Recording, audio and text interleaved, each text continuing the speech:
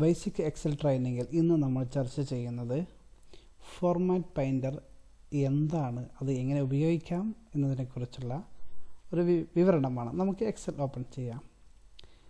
Okay, നമ്മൾ first home റിബണിൽ നമ്മൾ cut copy paste എന്നതിന് അടുത്തായി നിങ്ങൾ ഫോർമാറ്റ് പെയിൻറ്റർ എന്ന ഈ ഒരു ഐക്കൺ നിങ്ങൾക്ക് കാണാൻ കഴിയും.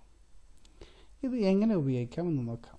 എന്നെ ശ്രദ്ധിക്കുക, ഇവിടെ നമ്മൾ മുൻകഴിഞ്ഞ ഒരു വീഡിയോയിൽ നമ്മൾ എങ്ങനെയാണ് ബാക്ക്ഗ്രൗണ്ട് കളർ അപ്ലൈ ചെയ്യുന്നതും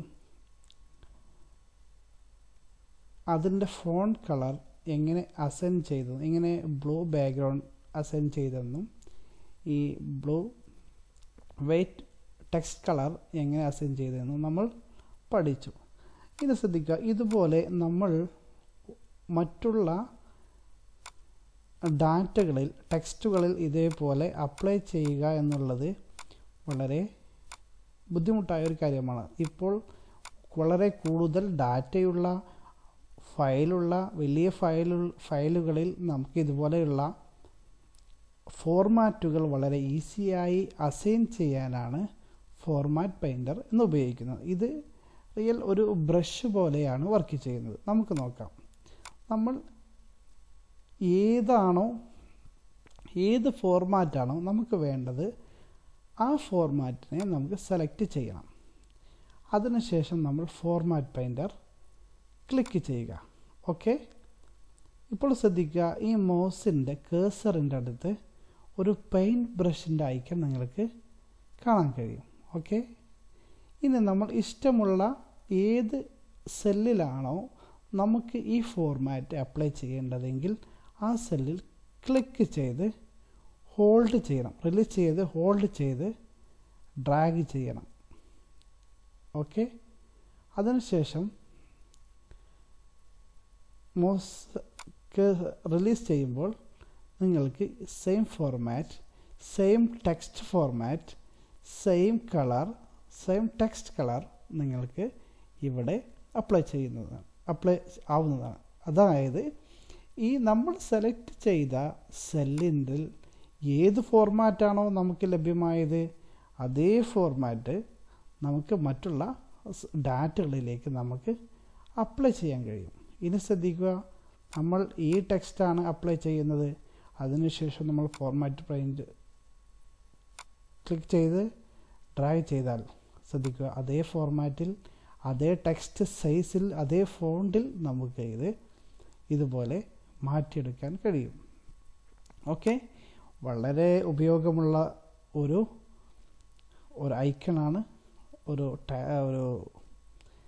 ബട്ടണാണ് നമുക്ക് ഫോർമാറ്റ് പെയിൻറ്റർ ഉപയോഗിക്കുന്നത്. പല ആളുകൾക്കും, പഠിച്ച ആളുകൾക്കും ഇത് എങ്ങനെ ഉപയോഗിക്കാമെന്ന് അറിയാത്തവരുണ്ട്. അപ്പോൾ വളരെ ഇമ്പോർട്ടൻ്റ് ആയ ഒരു ഐക്കണാണ് ഈ ഐക്കൺ എന്ന് പറയുന്നത്. ഓക്കെ, ഇനി നമുക്ക് ഒരു ഏരിയ സെലക്ട് ചെയ്താൽ മൗസിൻ്റെ റൈറ്റ് ബട്ടണിൽ ഉള്ള ഒരുപാട് ഡ്രോപ്പ് ഡൗൺ ഐക്കൺസ് ഉണ്ട്.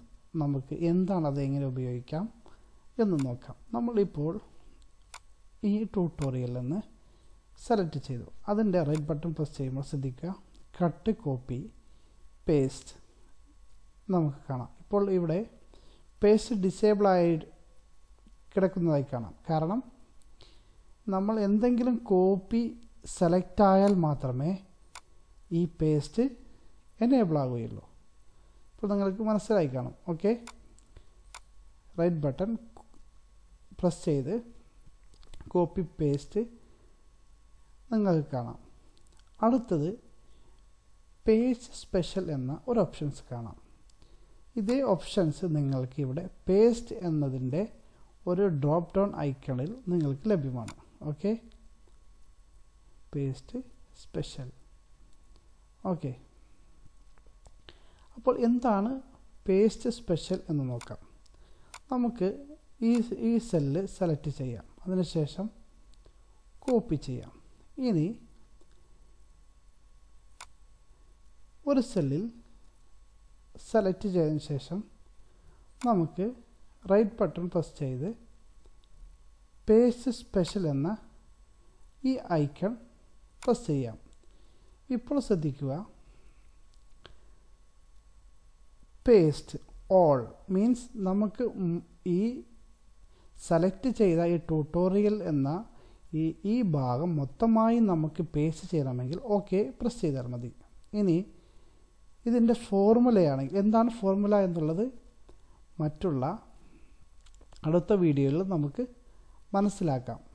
വരുന്ന വീഡിയോയിൽ നമുക്ക് മനസ്സിലാക്കാം.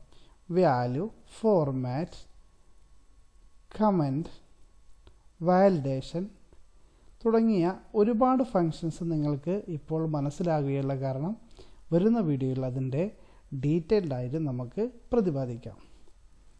ഇപ്പോൾ നമുക്കിവിടെ വാല്യൂ പ്രസ് ചെയ്യാം. അതിനുശേഷം ഓക്കെ പ്രസ് ചെയ്യാം. ഇപ്പോൾ ശ്രദ്ധിക്കുക, ഇവിടെ ട്യൂട്ടോറിയൽ എന്നുള്ള ഈ ടെക്സ്റ്റ് മാത്രമാണ് പേസ്റ്റ് ആയിട്ടുള്ളത്. സാധാരണ നമ്മൾ സെലക്ട് ചെയ്ത് കോപ്പി ചെയ്ത് അടുത്ത ഭാഗത്ത് പേസ്റ്റ് ചെയ്യുമ്പോൾ സംഭവിക്കുന്നത് ഈ ഭാഗം എങ്ങനെയാണോ, അതിൻ്റെ ഏത് കളറാണോ, അത് ഏത് ഫോണ്ട് സ്റ്റൈലാണോ അതേ കോപ്പിയാണ് നമുക്ക് സാധാരണ അടുത്ത സെല്ലിലേക്ക് നമുക്ക് പേസ്റ്റ് ചെയ്യാൻ കഴിയുന്നത്. എന്നാൽ പേസ്റ്റ് സ്പെഷ്യൽ ഉപയോഗിച്ച് നമുക്ക് ഇതിൻ്റെ ഫോർമാറ്റ് ആവശ്യമില്ലെങ്കിൽ, അതിൻ്റെ ടെക്സ്റ്റ് മാത്രമാണ് ആവശ്യമെങ്കിൽ ആ ടെക്സ്റ്റിനെ മാത്രം സെപ്പറേറ്റ് ചെയ്ത് പേസ്റ്റ് ചെയ്യാൻ വേണ്ടി മാത്രമാണ് ഈ പേസ്റ്റ് സ്പെഷ്യൽ എന്ന ഈ ഐക്കൺ ഉപയോഗിക്കുന്നത്. വളരെ ഉപയോഗപ്പെട്ട ഇമ്പോർട്ടൻ്റ് ആയ ഒരു ഭാഗമാണ്. നമുക്ക് മൾട്ടിപ്പിൾ ഡാറ്റ ഹാൻഡിൽ ചെയ്യുമ്പോഴാണ് നമുക്കതിൻ്റെ ബുദ്ധിമുട്ട് മനസ്സിലാവുന്നത്.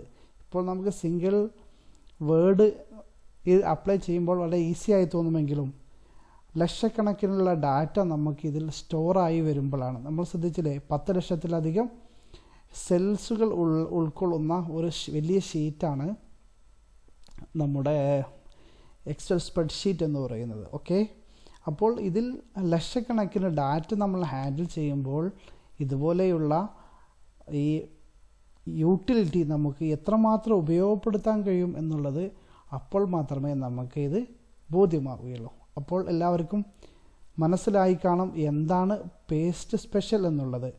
അപ്പോൾ നമുക്കത് അതിൻ്റെ ബാക്കിയുള്ള ഫോർമുലാസും അത് ബാക്കിയുള്ള അതർ ഫങ്ഷൻസും മറ്റുള്ള വീഡിയോ കണ്ടതിന് ശേഷം നമുക്ക് അതിനെക്കുറിച്ച് പ്രതിപാദിക്കാം.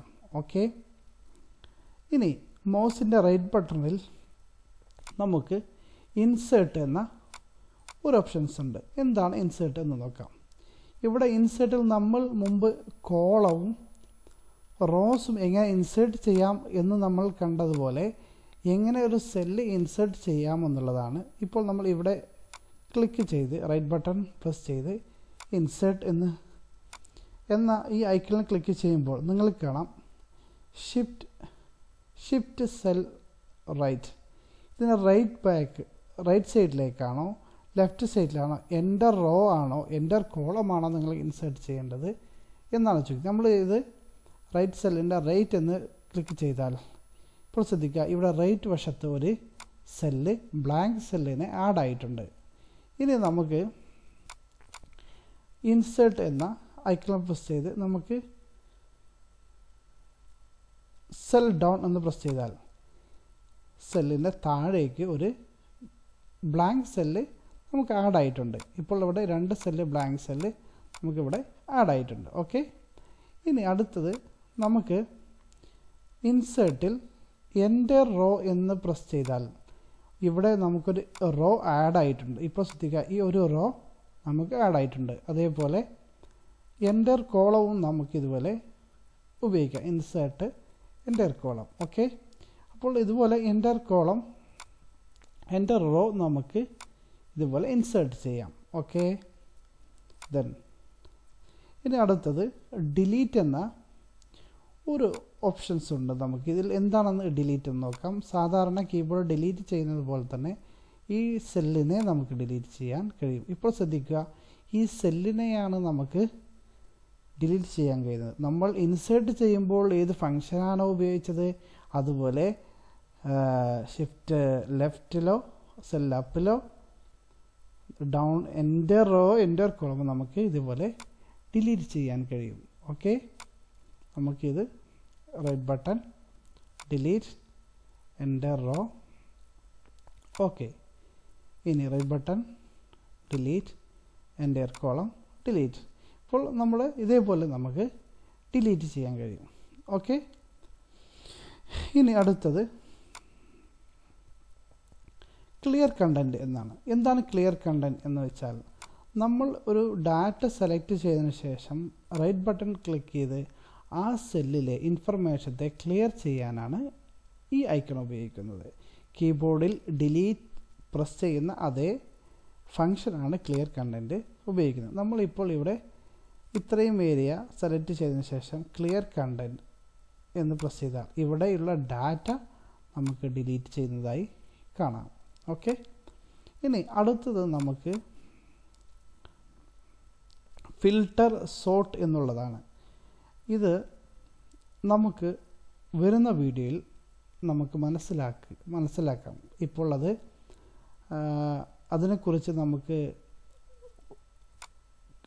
അതിനെക്കുറിച്ചുള്ള ഡീറ്റെയിൽസ് നമുക്ക് ലഭിക്കാത്തത് കൊണ്ട്, അതായത് നമ്മൾ ട്രെയിനിങ് ലഭിക്കാത്തത് കൊണ്ട് അത് ഇപ്പോൾ പറഞ്ഞാൽ നിങ്ങൾക്ക് മനസ്സിലാകില്ല. അപ്പോൾ നമുക്ക് അടുത്ത ടാബിൽ നമുക്ക് എന്താണ് ഫിൽട്ടറും അത് എങ്ങനെ ഉപയോഗിക്കാമെന്നുള്ള ഡീറ്റെയിൽഡ് ഇൻഫർമേഷൻ ലഭിച്ചതിന് ശേഷം നമുക്ക് ഈ ഐക്കനെ കുറിച്ച് നമുക്ക് പറയാം. ഓക്കെ, ഇനി ബാക്കിയുള്ള ഭാഗങ്ങൾ നമുക്ക് അടുത്ത വീഡിയോയിൽ കാണാം. Okay, see you by.